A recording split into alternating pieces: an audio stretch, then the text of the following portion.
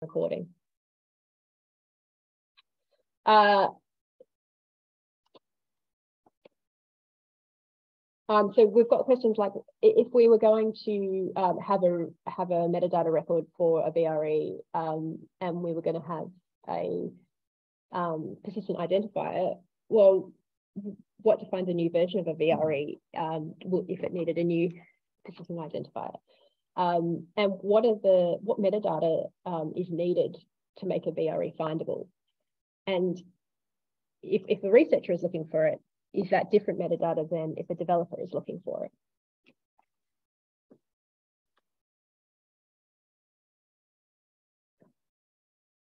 Okay, so with accessible, if you have a look at that document, the scope of work, I think there's a pretty good match with data and software FAIR principles, but absolutely happy to take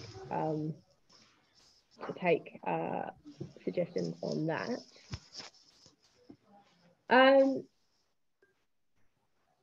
Again, enabling interoperability, it's all about good metadata in a standardized format and standardize the digital objects that a VRE produces are produced in standard accessible formats, and the vocabularies that the digital objects are described using FAIR vocabularies.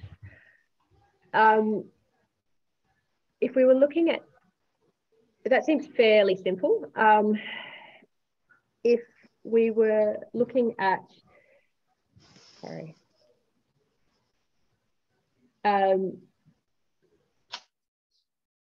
Yeah, so VREs are actually enabling interoperability in the digital objects they produce or create, is actually where VREs can really shine. But the aim of this working group is to produce guidelines for developers on how to implement FAIR in VREs. So, for instance, we'll need to define what a FAIR vocab actually is and how they can be used in a VRE. And later we'll discuss crowdsourcing examples of how VREs enable data and metadata standardization later in this session. It's more complicated for VREs being interoperable. So do we need to add anything to the list that we have there on the right?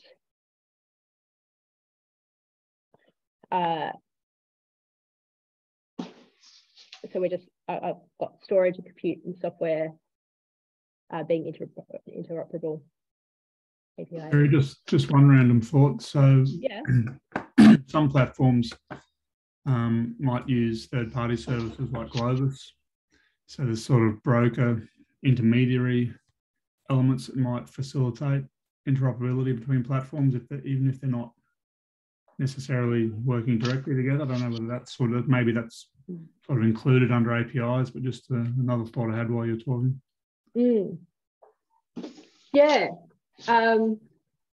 So it's back to the granularity question, Kerry. It's, you know, how far down the stack do you go? I mean, one of the examples that we quoted in the paper we gave at the International Data Curation Conference last week was, what about a VRE that is in turn calling elements of microservices provided by other VREs via APIs? I mean, this talks about APIs, but it's, I guess, APIs that there's the APIs that the platform itself provides, and then there's the APIs that it depends on, as well as all of the underlying layers of the operating system and the relational database, and goodness only knows what it sits on.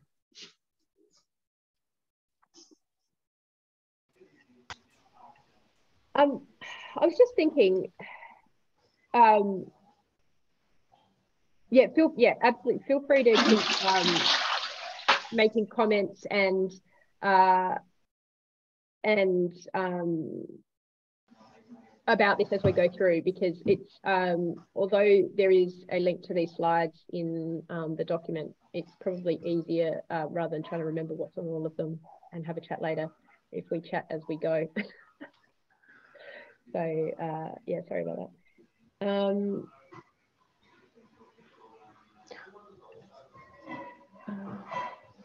Actually, hang on, just let me, I'm just getting a bit of noise. I'm just gonna, sorry, just muting people.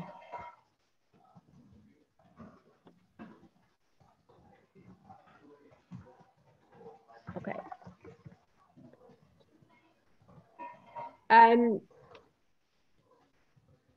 Okay, so the next.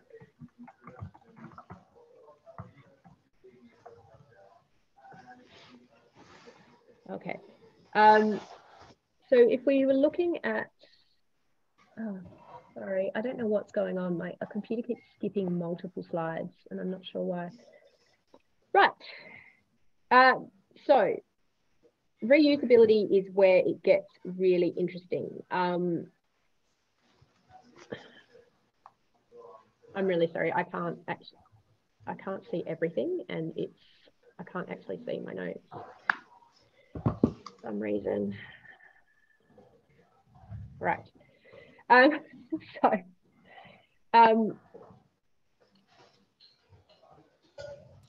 So the FAIR data principles say that the ultimate goal of FAIR is to optimize the reuse of digital objects. So, and it's talking about having really well described digital objects so they can be replicated and or combined in different settings. And we can say that the same thing for VREs, that they're described with plurality and of accurate and relevant attributes. And I think we need to talk about what those attributes are. So, for instance, what information for potential reusers of a VRE, what do we need to know? So, what info is usable to developers and to users of a VRE that might be using it in a different setting. So should we be defining some core metadata requirements to make a VRE or components thereof reusable? Does anyone have any thoughts on that?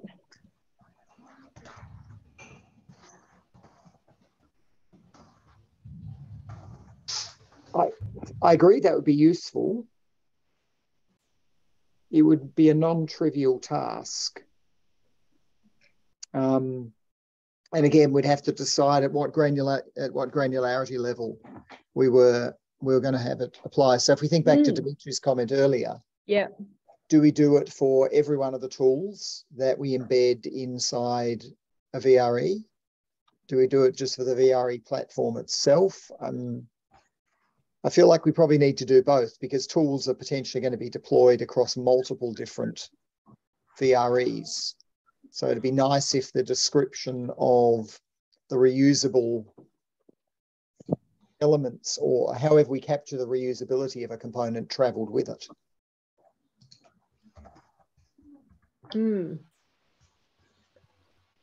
Yeah, Andrew, I think, I mean, this is like it's a fractal thing, right? As the more you dig in, the more pieces that emerge. And I think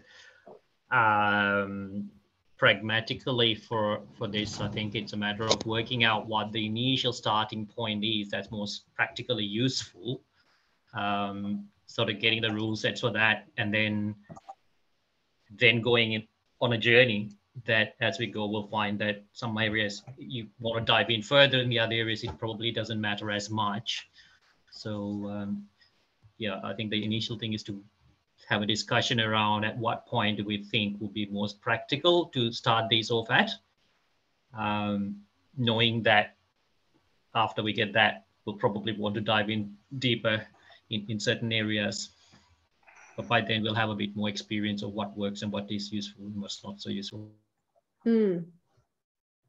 Yeah, Kieran, I'm imagining or envisaging talking to VRE developers and asking them, when you're looking for, you need one piece of the technical architecture, and when you're looking for something that exists that you can either copy or reuse or, just use as a service, what do you need to know about it? Do you think that's a valid sort of way of going about this? Yes, the only thing which is a bit hard to how to put that, is that it's not necessarily metadata or putting it in a very large definition, because usually what's mostly useful is a good README on how to install, how the components work, and it's stretching a bit far the definition of metadata just to say, okay, it's just the description. I don't know. I would count a README file as metadata. I'd be happy with that. I don't think it has to be, you know, yeah. I don't think it has to be structured differently to that. What do other people think? You could maybe make recommendations about the kinds of things that such a good README file should contain. Yeah. Yeah.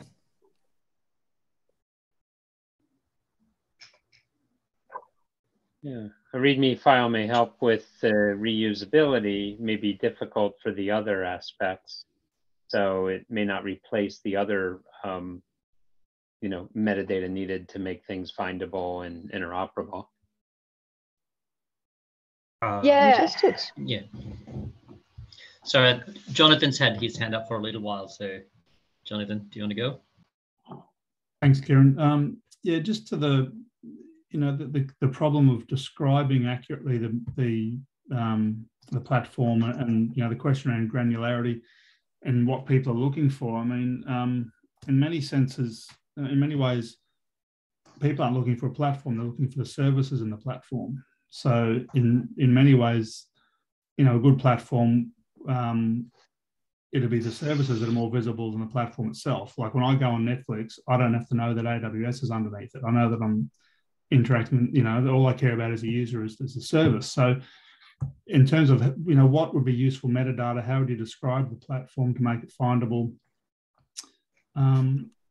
Yeah, like as your point, what info is useful to developers? That's yeah, I disagree on the because reusability of the VRE should precisely be the deployment phase, the ability to reuse in another context, and AWS is quite a bad example as a whole.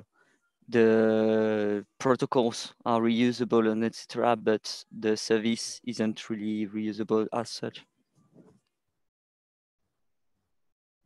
I guess it depends who the audience is. So developers would have a different interest or a different take on reuse than a user would have, and so they're interested in a different description.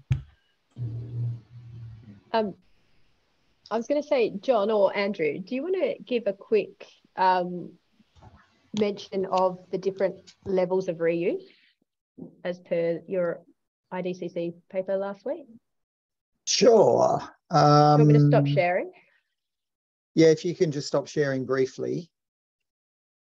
So let me just do 2 slides.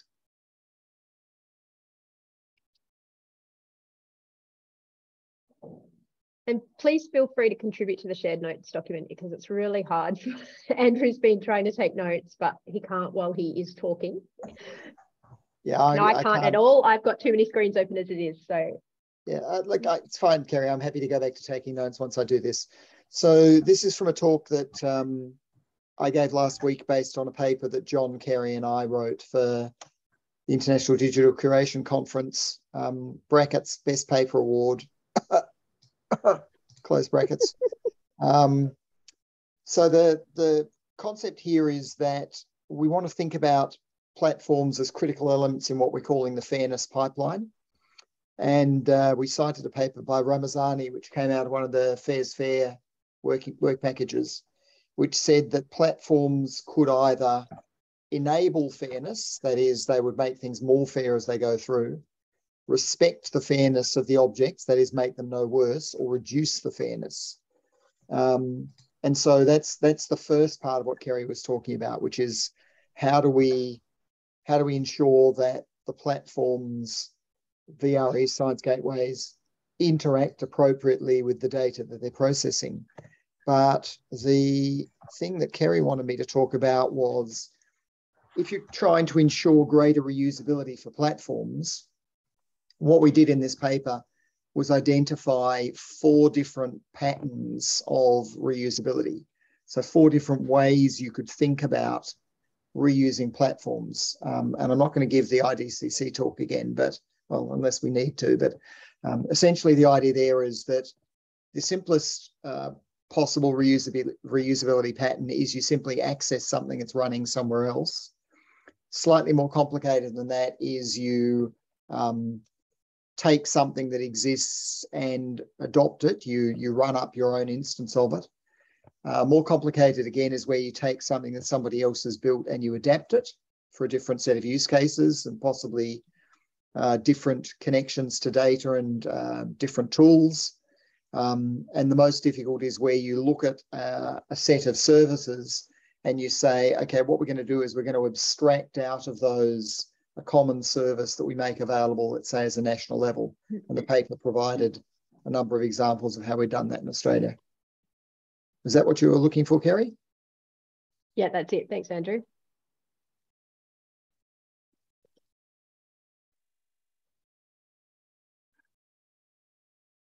And there are pros and cons of each of those, obviously, and it depends on what you're trying to do.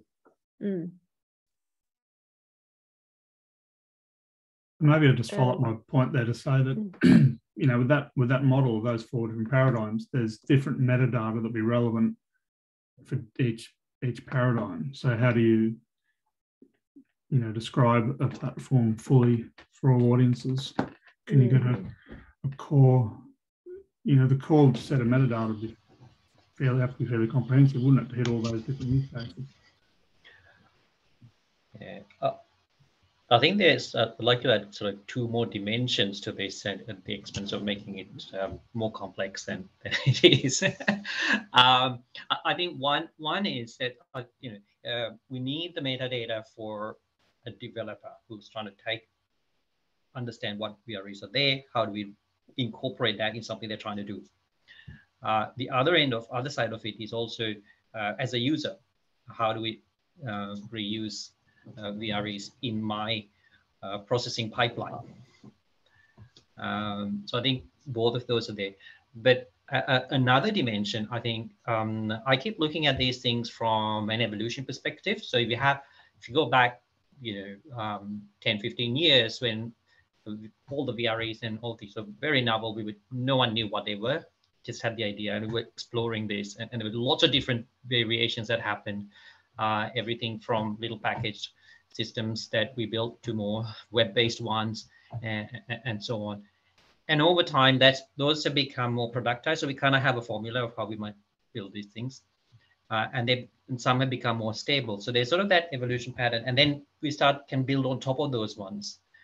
And I think the metadata you want is also different in each one of those. So it's something that they're very much at that genesis of those ones. We'll need different kind of metadata that say, wait, you know, say this is fairly experimental, what it is, what is its governance, how will it, if I reuse it, will I know that it'll last, or will it change tomorrow? Something that's a lot more mature and more evolved, more standardized. You have more trust in that one, that'll be more likely to be more stable, and that you can build on top of it with more confidence. And one of the patterns you see is that the more standardized and more stable the underlying pieces become, the more innovation it allows building on top of that. So how do we think about this in that sense as well? Because to me, the VREs are more at that maturing stage now, that we're trying to build on top of what we've already done in the past and build more sophisticated tools and more novel ones. So I think thinking of it that way and being able to categorize some of these would be useful that way. So Kieran, do you think instead of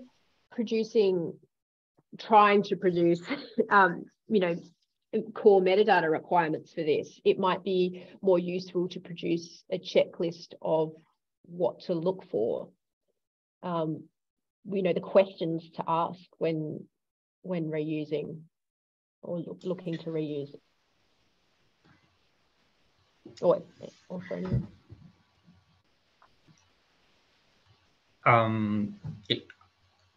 Yes, I think that will be useful too. So one thing to draw on, I think a couple of years ago, there was the how to make a vocabulary fair or 10 simple rules that was published, which is fantastic, right? Around vocabularies how in there. But then led to the thinking of, well, how do you govern vocabularies? We started off with saying, what are the rules to govern vocabularies? But as we were going through that, it emerged that, actually that's really hard to put a set of rules around it, because there are different vocabularies are at different stages of evolution. They need different types of rules to be applied at it. So the rules you want to apply at a set of vocabularies that are emerging as a novel, new research discipline are very different to the kind of governance rules you'd want to have for, let's say, the medical vocabularies, that the international vocabularies, right? So yeah, what that evolved into is, say, now working through a set of concerns, governance concerns that you want to think about, and then say, what work out of that, how should it apply for it? Yeah. So yeah, that's another approach that would be useful, especially when it's a bit more ambiguous. And then, certainly some things, the mature ones, can be codified and set rules. The others might be less so.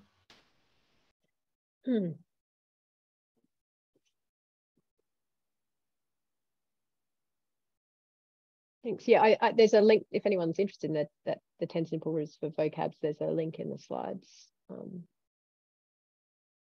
Okay. I'll dig up the link to the current thinking on the governance concerns. Well, so where's that through? Yeah, where's that through, Kieran? Well, that's happening as part of core data and DDI work that's happening, and progress mostly through the work happening in Australia at the moment. Okay. We have a lot of people who love vocabs in Australia. Okay, I'll share my screen again, and we'll just keep going through the questions and concerns. Okay. So next. Okay. So hang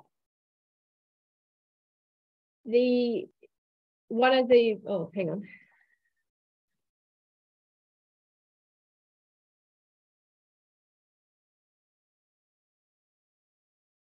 Sorry, this looks like I've skipped a whole lot of slides again. Yeah, okay. So the next part of the FAIR principles for both data and software are licensing. So I've got a question. Could a VRE assign a license? Or could it suggest or guide the user in choosing a license for outputs? Is that something possible? Sorry, Kerry, can I ask just a scope question? Do you mean a license for the average researcher who's using the VRE to do stuff, or a license for developers who want to reuse elements of it? Oh no, so this is in the enabling digital, the reusable digital objects side. So this is the digital objects produced by a VRE. By the VRE, okay, thank you. Yeah. So if, a data set comes out of a VRE, say maybe the outputs of a model or something, should a VRE be assigning a license to those as a part of the other metadata that I would hope it would package up? Or could it guide the user in choosing a license? Is that something that we want to encourage? I think it's a good idea to encourage it, but it's a bit hard to say that, because it really depends on the VRE features. Yeah. Yeah. I mean, especially if there's data inside the VRE that that whether have, the VRE keeps data and metadata or if it's just transiting. Yeah, actually, it's a good point. If you're thinking about the data that's if a VRE had if the metadata on the data that a VRE holds or can access from other sources, if that had license information, if the VRE could include the license information for all the component data sets in the final output of metadata, that would help someone choose a license, because then you'd know whether or not, for instance, if there was share alike licenses, then you can't apply an open license. Oh yeah, that's a really good point. I like that. Yeah. Yeah. It's kind of it's sort of walking back the license elements of the provenance metadata. Mm. Yeah, so it could flag any. Yeah, I know really that in nice idea. the software realm, that's always an issue, knowing what you can license your software when you've used 5 different other software packages that have different licenses.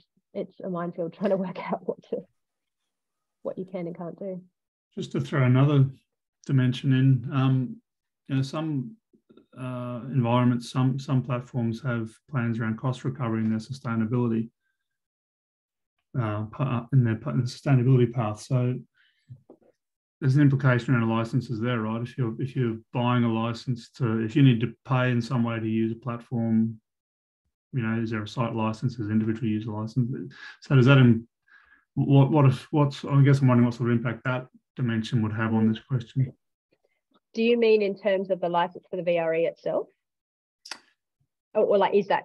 Yeah, does it, so yeah. if there becomes a cost recovery, you know, a chargeback mechanism in place around the platform, does that have implications for the licensing? I assume it would. Yeah, well, yeah, absolutely. And then so that's on the other side, on the right hand side here, on the being reusable side.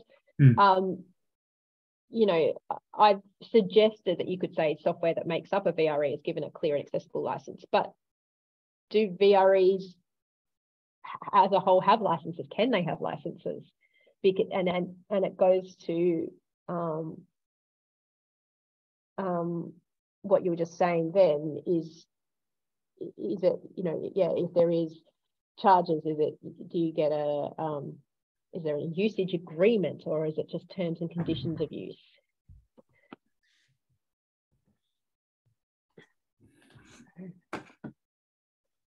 I think the word license probably doesn't mean the same thing for data or software or a service. We're coming a bit in the overlapping spot between a thing like strictly fair and maybe something more like the trust principles with the terms of use. I'm not entirely familiar with the trust principles. Do you want to? There are principles for repositories. Oh, the trusted, yeah, the trusted governance aspects, and use rather focused on a service than just the platform as a digital object, like, for example, would be with VREs.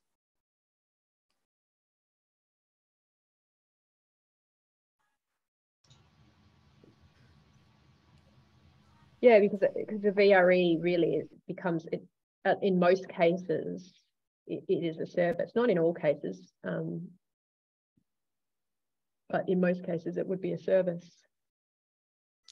Yeah, for example, certification, which has been mentioned by Christine, would be something on the T, which is transparent, and maybe also on sustainability.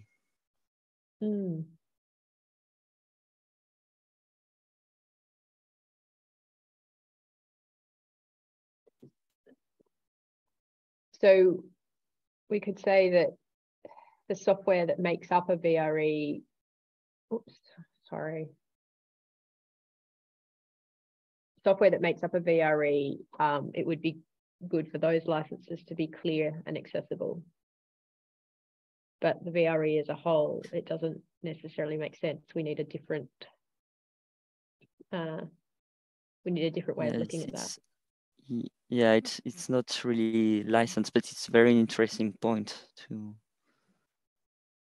as a service, to be reusable.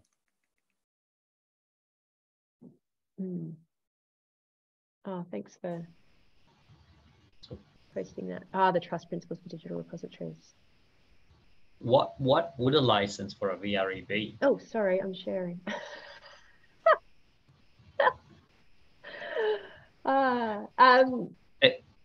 Yeah. Yeah. What is it intended to do? Is it about the license to use the VRE, the license to reuse the VRE, to remix it? Yeah. Or I was thinking reuse, but however, I wonder if we can just simplify it and all the reusability of the VRE to reperform the analysis or etc. It's just enabling the FAIR digital object, because you can re-access the VRE. There's no. I don't know if it's very clear, but maybe we're just asking trying to put it in the wrong box. So Dimitri, are you saying that the license, the reusability of the VRE would need to be, sorry, no, I shouldn't say that. Let me start that again. Are you saying that we should constrain the problem down, at least initially, to can I use the VRE to reproduce a particular piece of research? Yes, because that's what the terms of use are about, more about what you process than the service, which is its license would be just a license of the software as mentioned. Yeah, okay. And all the terms of service things that still are very interested will be only related to the left part.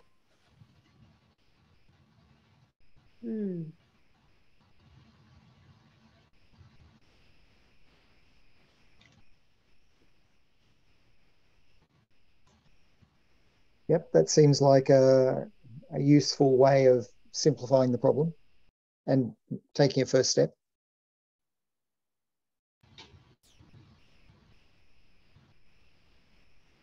Okay, I'll move to the next one, but happy to come back at any time if I can move. There we go.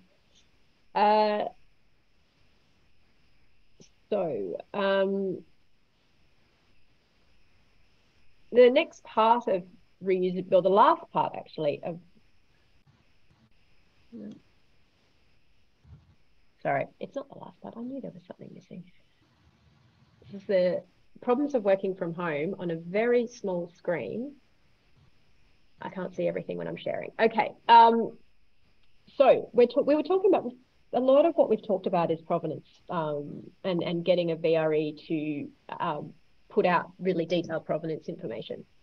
So I would like to propose that a VRE should aim to produce export provenance metadata with a digital object. I've got a question in terms of the VRE itself being reusable. The software principles state that software is associated with detailed provenance. So I've suggested that software within a VRE is associated with detailed provenance. Does that make sense? And what about VREs as a whole? Would the provenance of how it came about be useful? Or does that not make sense? It does. Like I'd like to also add on the enabling side, Kerry, because I think, yeah, I completely agree that that VREs should enable provenance. But I think we need to go further than that, because it's one thing for each VRE to produce provenance. But when you have doing some research, you're building a tool chain, you won't be using just one VRE often. You might be using a set of these ones. The provenance needs to of your research goes across all of those ones. Yeah. So you need to also have interoperability of the provenance output. So the provenance from one can be read and added to by the next VRE in your tool chain. So I think that has to be a key piece that we do.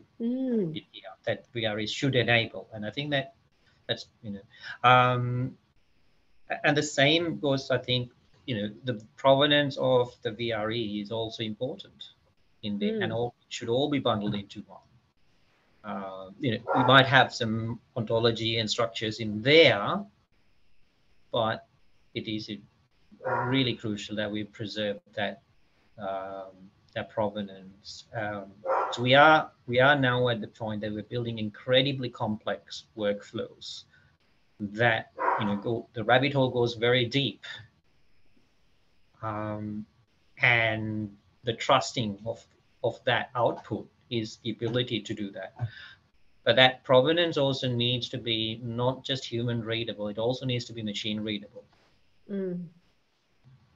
So that's my thoughts on it. Yeah, so that the provenance should be fair in of itself.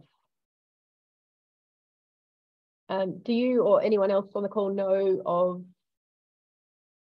where we're up to for fair provenance metadata? It's not something I've looked at for quite a while. Not something I'm aware of. Although, can I, Kerry, suggest that possibly you might want to mute Kieran, because every time he speaks, he gives us something that is a whole nother working group.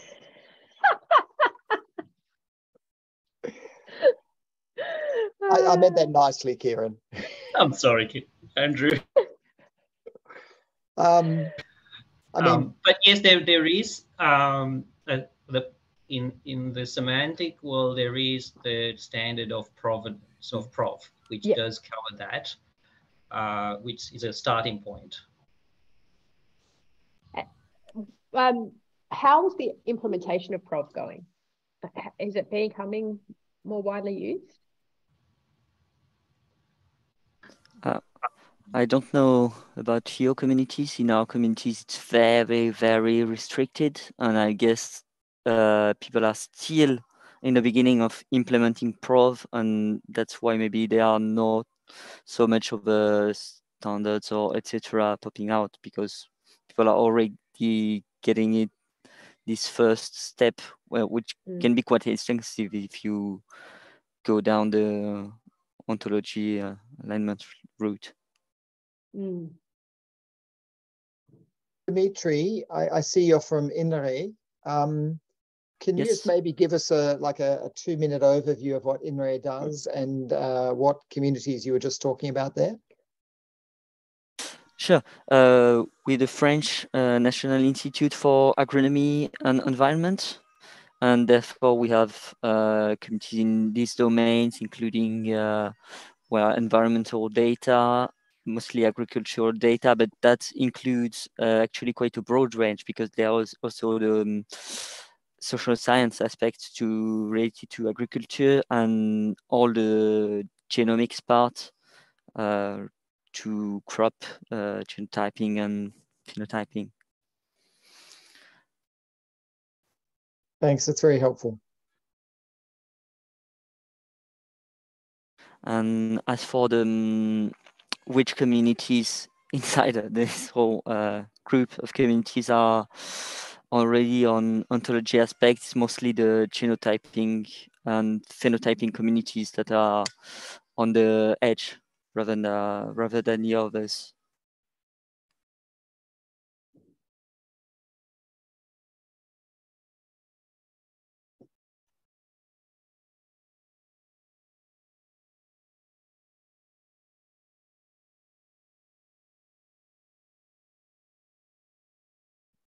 Okay, thank you, Dimitri. Okay, so we're in agreement that provenance is important.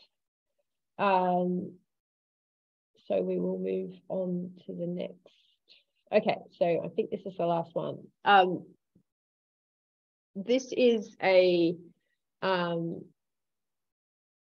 last part of reusable, the principles for reusable is that digital objects produced by a VRE meet domain relevant community standards. So the question I have for a VRE being reusable, are there domain relevant standards for VREs? Does that even make sense? And what domain are we talking about here? That may sense in a very technical way with the, for example, the API standards you use. They might be interoperable, but they have to be also used. Yeah, so we're talking more about a technology domain here. Yeah, exactly.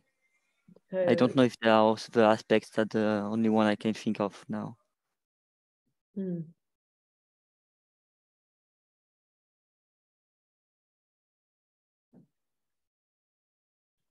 John, can you think of, I mean, we don't have to, obviously, we're not producing principles for VREs, we're doing implementation guidelines.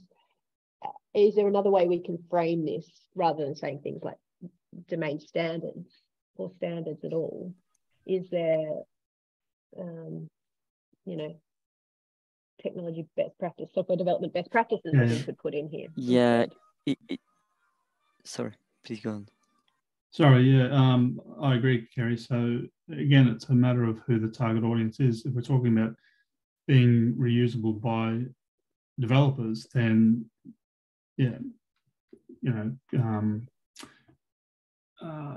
common technologies or well-accepted technologies, best practices,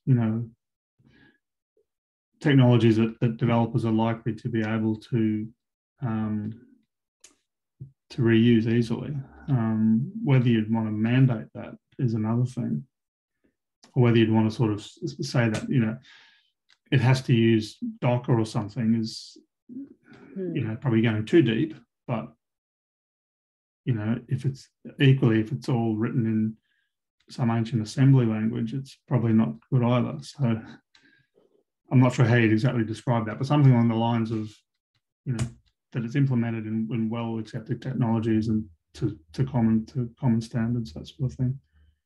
So I can think of I don't know if it's a counterexample, John. And I don't think we're talking about standards that you would mandate.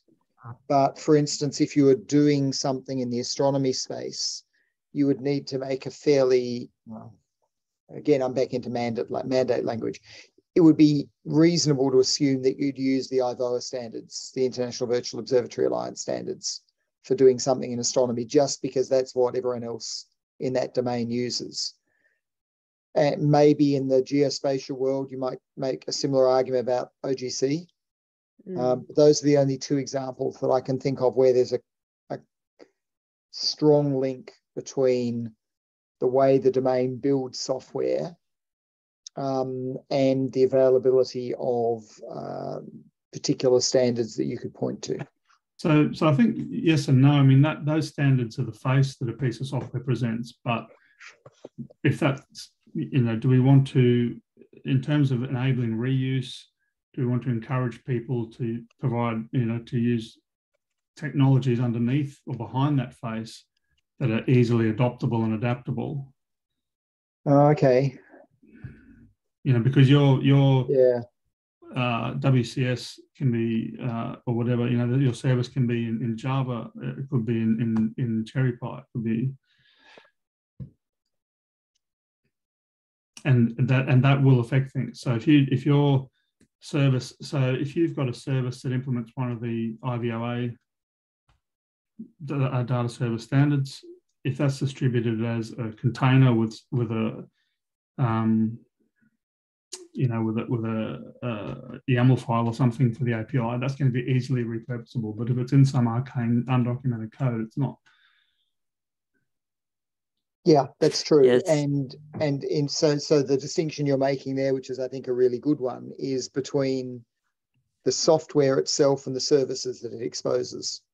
Yeah, again, yeah. So again, it's this target audience with who's the target audience of the reusability. If we're talking about having the software be reused and leveraged and extended and all those sort of good things, there's some practices in the back end that would facilitate that. I Kieran almost think. Sorry, please go on. Sorry, I was going to say Kieran's got his hand up, and we also have a comment in the chat. So Kieran? Oh, sorry. You are mute. Didn't realize you put me on mute. No. Look, I agree with what Jonathan is saying, and with some caveats in there. And I was wondering if I could share something for a second. Sure. Let me stop sharing. Go for it. Once I work out, here we go. Share.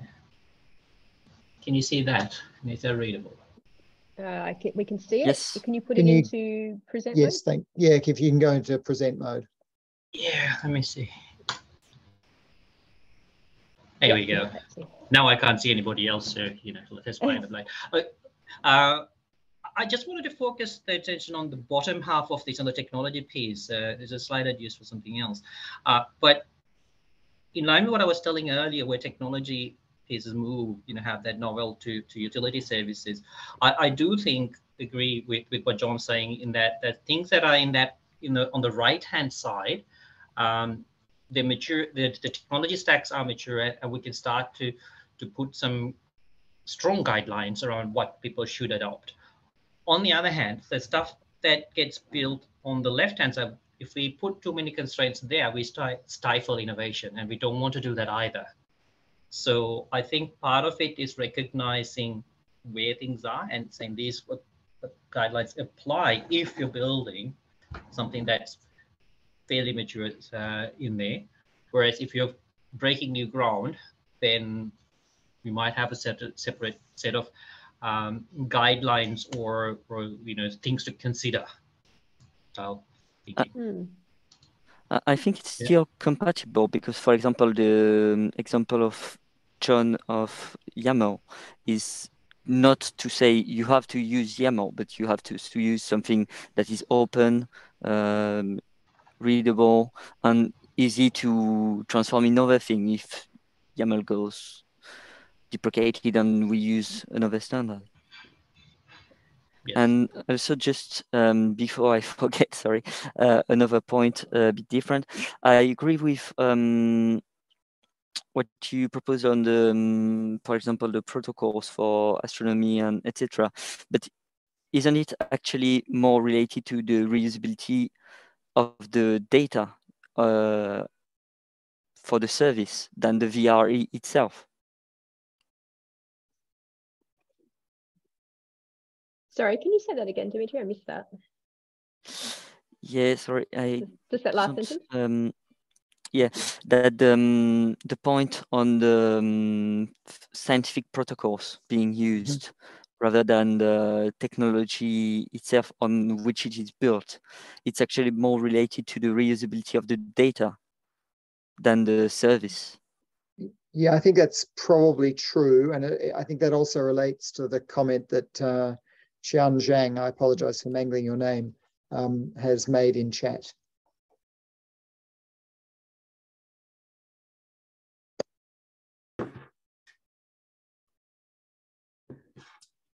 So I would maybe counter Dimitri's point, well, not counter it, but sort of complementary to that is the standards obviously help the reusability of the data, but they also help reusability of the standard. So they help the developers who are implementing to standards. So as Kieran was talking, I was thinking one of the when you're at the innovation end of the spectrum, sometimes that's when reference implementations might pop out of the mix, and they can be a really useful foundation as you go forward to that place where things are much more production, sort of more stable and more entrenched or whatever, because that gives developers a leg up. The first thing I used to look for when I was working in the IVRE standard space was always a reference implementation that I can grab to see how these things actually, play out in someone else's context, and what can I learn from that? How can I modify that? Well, Kieran, isn't that what the VREIG has been looking at for a while, looking at a reference architecture? Yeah, we've been toying with that, but we haven't really made progress on that. Yeah, the groups talked about it, but it really needs a working group or something like that established to drive it forwards. Yeah. Yeah. Okay. So what I just wanted to ask, so thank you all for discussing those questions that I'd put forward. That was really useful, and there's lots of great considerations that we'll have to look at. So one thing that we've got in the agenda is, we called it a panel discussion, but as I said, there's so few of us here that it would just talking about the challenges of implementing VREs that enable fair digital objects. Does anyone have any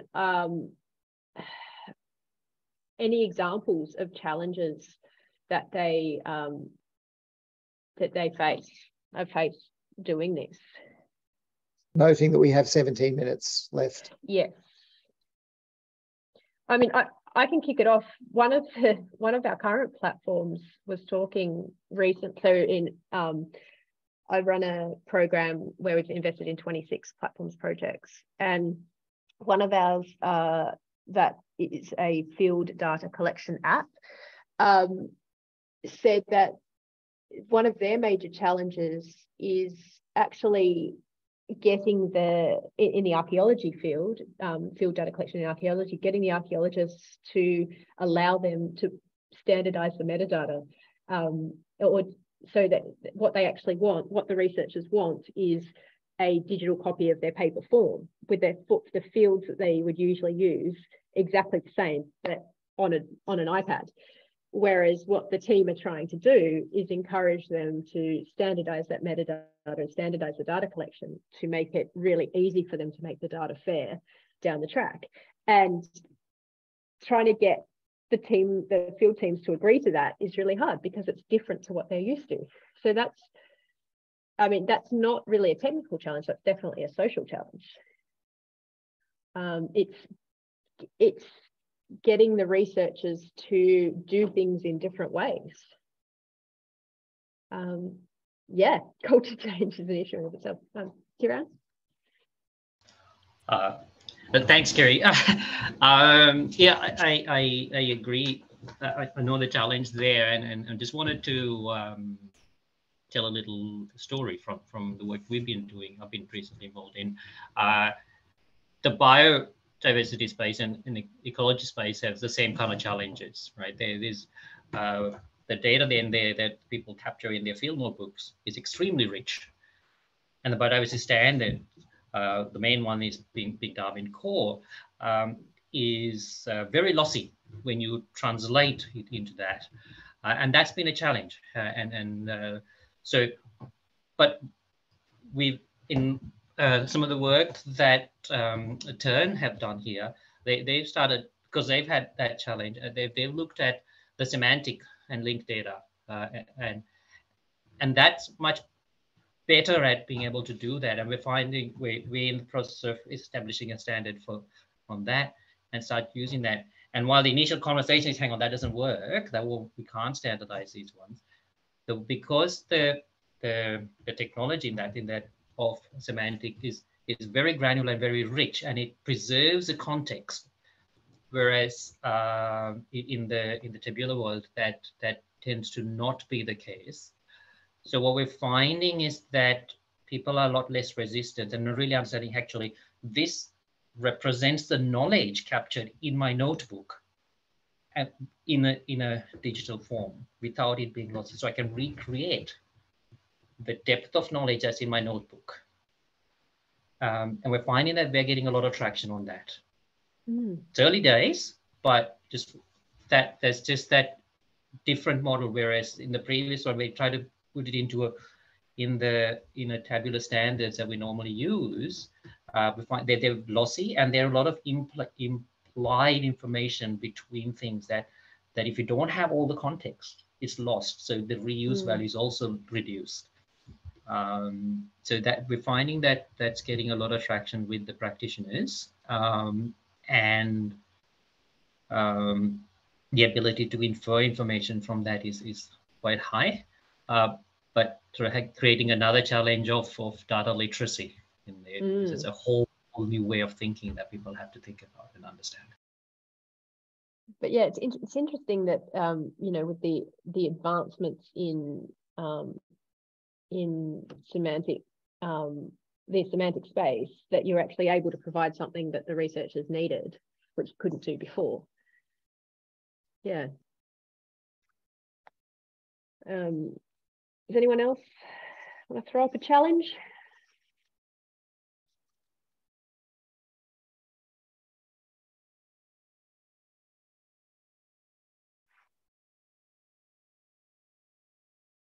Or is this going to be really easy?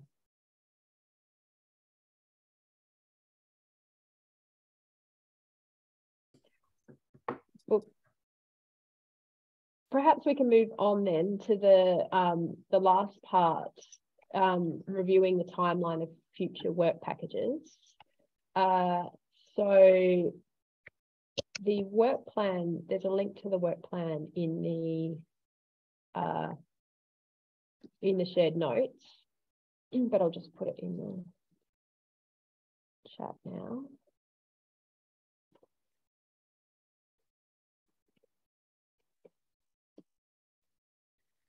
This has been interrupted by COVID, etc., and movements of chairs, etc.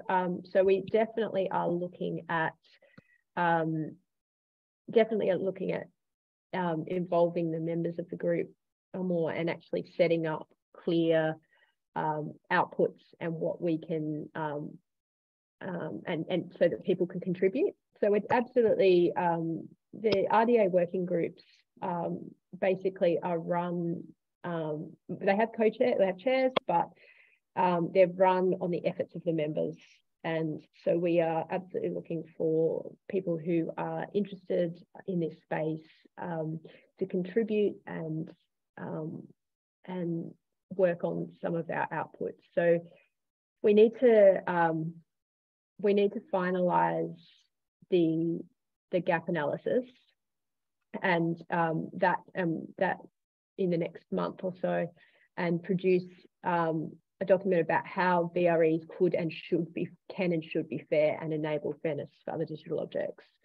And then we need to collect case studies of how to achieve a fair enabling VRE. So we're looking at case studies from all over the world of VREs, virtual labs, platforms, science gateways, and how they are being made fair and fair enabling.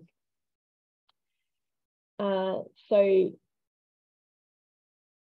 that and then if we need to, it depends on how, I think we will need to produce some guidance for developers, and we've got that set for November, but I think it might take a bit longer than that. And then the next part would be planning for the adoption of that guidance. That's something that we'll definitely be doing in Australia via the ALDC Platforms program, and in the US through the Science Gateways Community Institute. But we are absolutely looking for other partners in other parts of the world who would be looking at contributing case studies and then helping implement any developer guidance. Kerry, can I ask what I think is a timing question? So in the idyllic golden days pre-COVID, when we had plenaries every 6 months, you would run a working group for 12 to 18 months, and then you'd present at the plenary. Hillary hasn't announced this yet, and presumably will do so at the end of this week, but it seems likely that there'll be some kind of face-to-face event early next year. Yep. That's a little bit under 18 months since we first got approval. Yeah. And then the next thing is going to be September, which is close to 2 years since we got approval. Given the COVID interruptions, I suggest we target September next year, the next International Data Week. I think going for an early 2023 event is going to be a little bit courageous. Yeah, because we first assumed it would be in May. And that was what we were planning for. But yeah, September is probably, if we're looking at, you know, examples of adoption, then yeah, I think September would be a lot more doable. If that is okay with RDA. I think RDA will need to be flexible. I mean, I don't speak for RDA anymore, but I think people understand that the world's been a bit of a mess over the last couple of years, and that running late is not the end of the world. I mean, we could try and wrap our work up before September, but present it at September. Yeah, I think that would be good.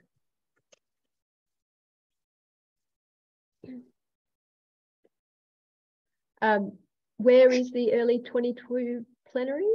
Is that going to be in Austria, isn't it? No, 2023. Oh, sorry. I think Dimitri means early 2023. The September one in 2023 is going to be Salzburg. Dimitri may be referring to the rumours that I've also heard, which is somewhere in the Nordic region. I don't want to go any further than that. But look, it's Dimitri, it's no worse than any other place to get to from Australia, quite honestly. When is the Salzburg plenary?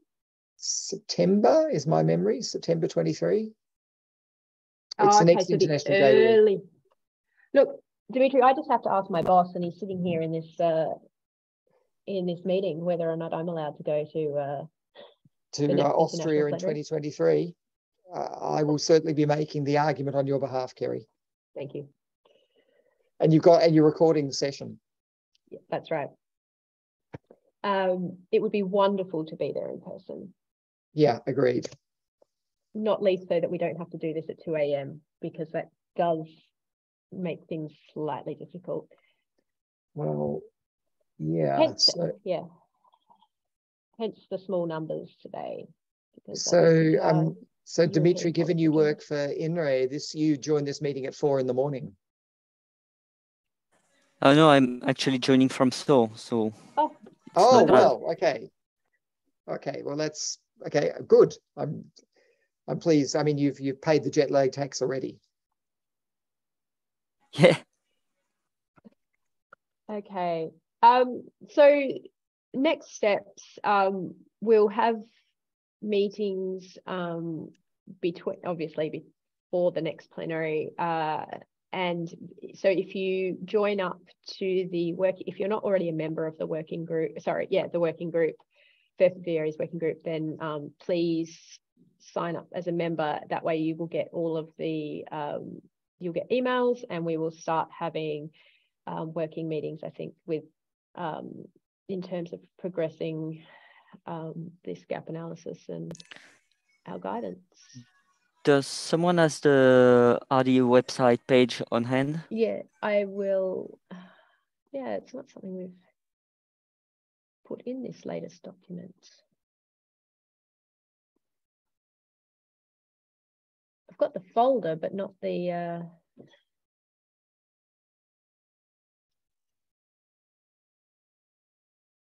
Here we go.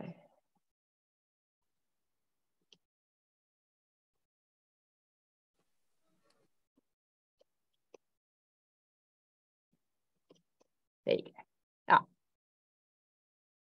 Thanks. Oh, it's two different URLs. I assume they both work. No, I didn't do them. Why are they two different? No, ignore mine. Mine doesn't work. Okay.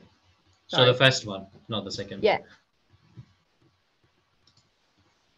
Yeah, the one Kieran put in. I'll put that in the document as well, in the notes.